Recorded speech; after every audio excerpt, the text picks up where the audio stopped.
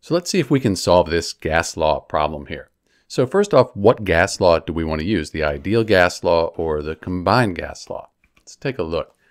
We have moles, and usually when we have moles, we're thinking combined gas law.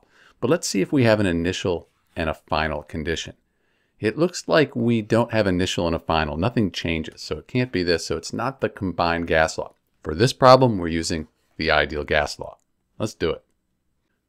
So with PV equals nRT here, the pressure is in millimeters of mercury. We have a volume, we have moles, we can look R up, that's a constant, and the temperature, we're looking for temperature. So that's the variable we're trying to find. So let me put everything in the equation here.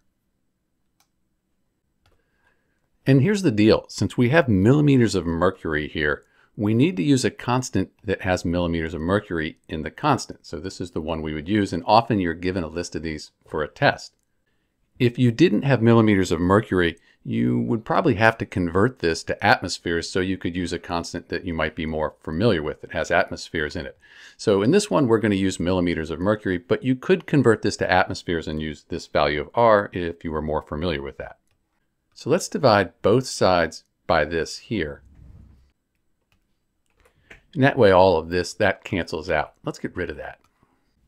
So now we have millimeters of mercury on the top and the bottom. That cancels out. Liters cancels out. We have moles here, moles here. We're left with Kelvin.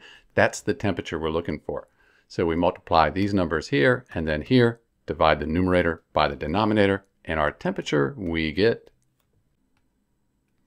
71.2 Kelvin. And really we probably should just have two significant digits here. Right now we have 3, but we'll leave it like that for this problem. So the key here is if you have millimeters of mercury, make sure your value of R matches, or convert these over to atmospheres and then use the more familiar value. There's a link in the description how to convert between units. This is Dr. B, and thanks for watching.